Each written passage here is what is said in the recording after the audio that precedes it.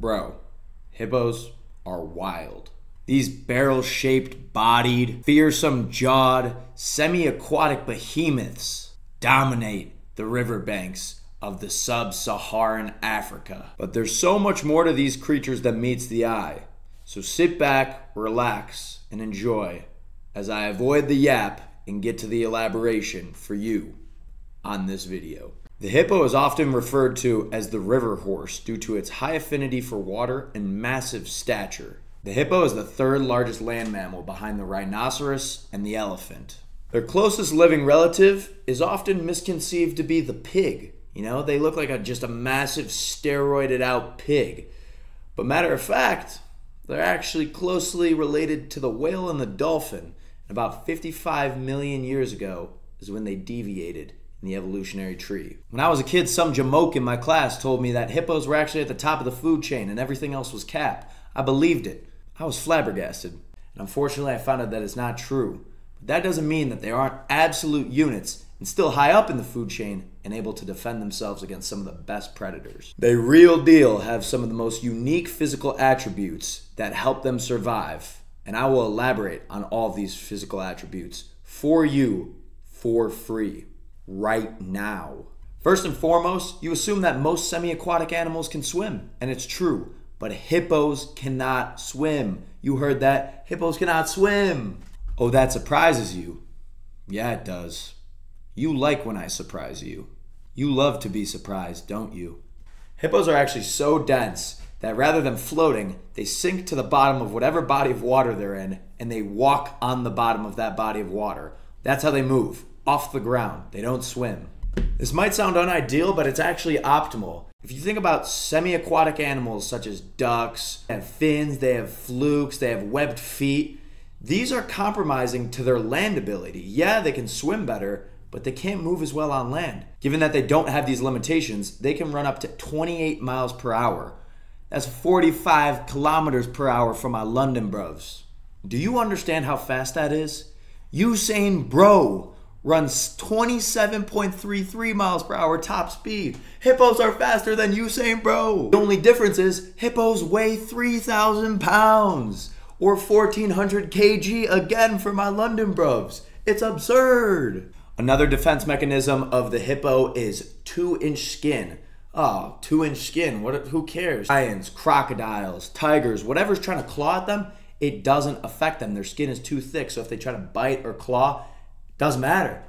I've seen a video of a hippo. He's just toting his body along and he's getting mauled by a bunch of tigers and he doesn't care.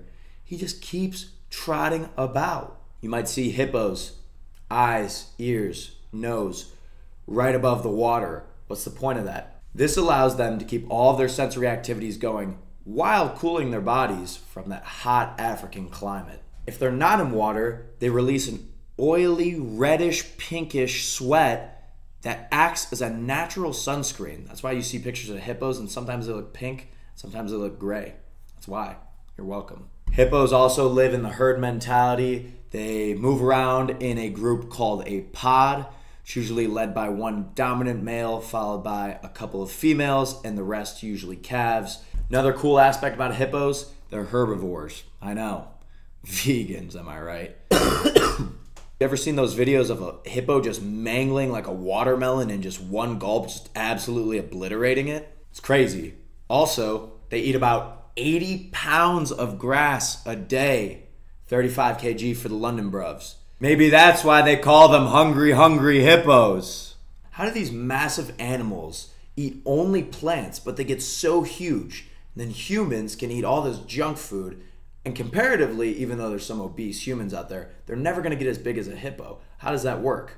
Well, I actually know the answer to that, but I'm not going to tell you. I'm going to gatekeep it for another video. Stay tuned. Enzo elaborates. Subscribe, like, comment. You already know. Another unique element of hippos is that they're ecosystem engineers, also known as keystone species. These are animals that contribute to building and optimizing a given ecosystem.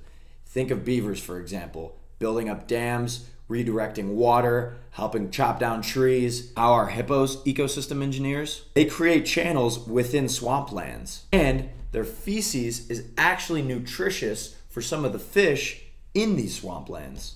Ecology.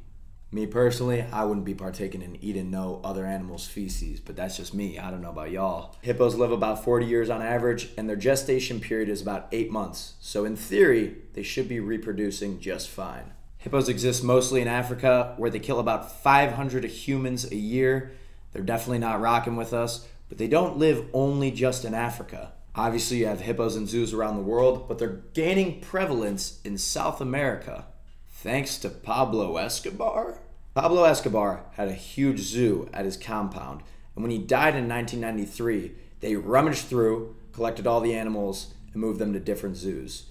4 animals escaped, and they were all hippos, 1 male and 3 females. Since then, they've breeded, and as of today, there's an estimated 140 cocaine hippos roaming around Colombia. Yeah, they call them cocaine hippos. You seen that movie Cocaine Bear?